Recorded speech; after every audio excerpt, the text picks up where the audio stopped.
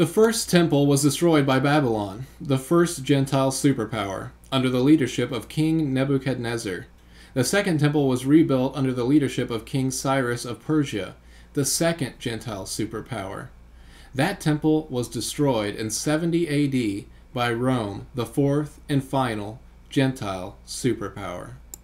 Except ye be converted and become as little children, ye shall not enter into the kingdom of heaven.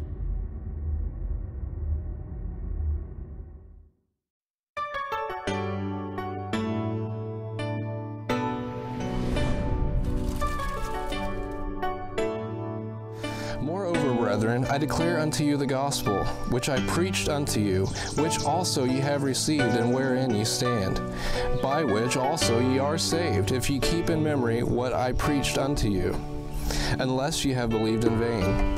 For I delivered unto you first of all that which I also received, how that Christ died for our sins according to the Scriptures, and that he was buried, and that he rose again the third day according to the Scriptures. 1 Corinthians chapter 15, verses 1 through 4. This is the gospel of the grace of God, the good news that the Lord Jesus Christ, the Son of God, came to this earth, took on himself the nature of a man. He was crucified and died for our sins, and he rose again on the third day. I want to ask you the most important question of your life.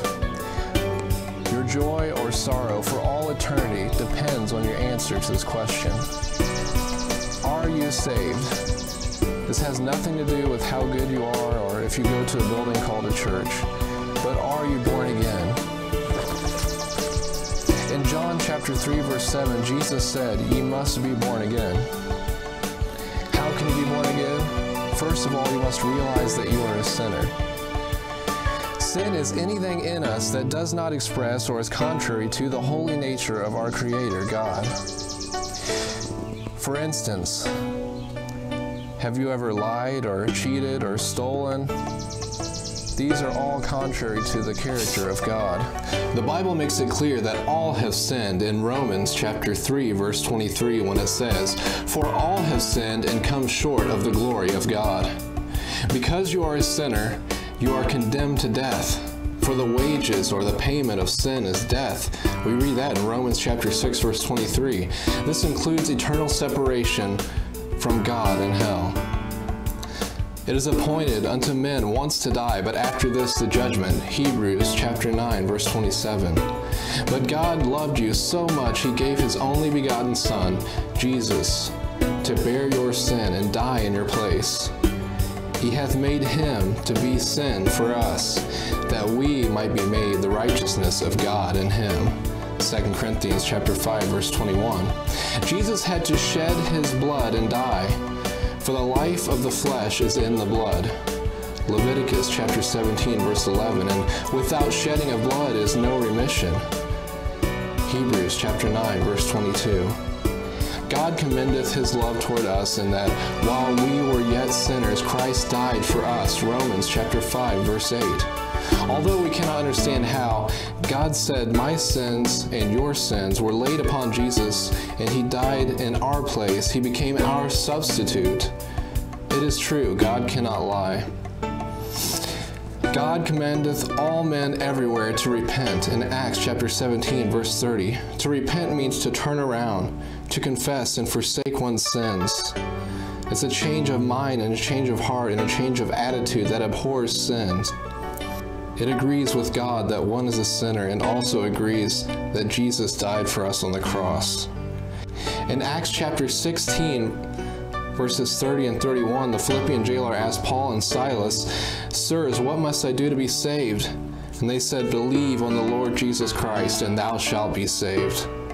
Simply believe on him as the one who bore your sin, died in your place, was buried, and whom God resurrected. His resurrection powerfully assures that the believer can claim everlasting life when Jesus is received as Savior. But as many as received him, to them gave he power to become the sons of God, even to them that believe on his name. John chapter 1, verse 12. For whosoever shall call upon the name of the Lord shall be saved. Romans chapter 10, verse 13. Whosoever includes you shall be saved means not maybe nor can, but shall be saved. If you would like to learn more about sin, salvation, the Lord Jesus Christ, or anything else concerning the Christian faith, please visit www.acceptybeconverted.com. AcceptYouBeConverted.com is an anti-church system, Trinitarian, free will, eternal security, King James only, Christian Zionist, Young Earth Creation, Lordship Salvation Ministry, where you can learn sound doctrine, apologetics, hermeneutics, and more. AcceptYouBeConverted.com is mobile friendly and secure from hackers and malware with SiteLock. Are you looking for fellowship? AcceptYouBeConverted.com is a virtual community with daily visits from men and women around the globe. Each page includes a comment section. There is a live chat feature that is available on the desktop and mobile version where you can chat with anyone on the site at any time. Join the fun on the message board, which you can access by clicking on the link on the footer or by going to acceptyoubeconverted.proboards.com. AcceptYouBeConverted.com offers MP3 Bible teaching through sermon audio, which you can access through the website or through sermonaudio.com or the Sermon Audio app. Just search for It Is Written KJV. If you would like to send me your prayer requests, questions, or comments, there is a contact form on the website, also my Facebook and Twitter. Feel free to contact me anytime. I would love to hear from you. Please visit today, support the ministry, share with your friends and family, share on gospel tracts, pray for the ministry, become a partner, and help spread the truth of God's Word far and wide. Introducing new video series for YouTube channel It Is Written KJV 1611.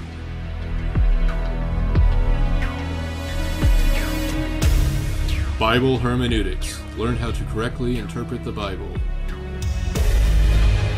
Defending the faith. Master apologetics and be prepared to answer any objections. KJV Bible Q&A. Answering various questions with the Bible.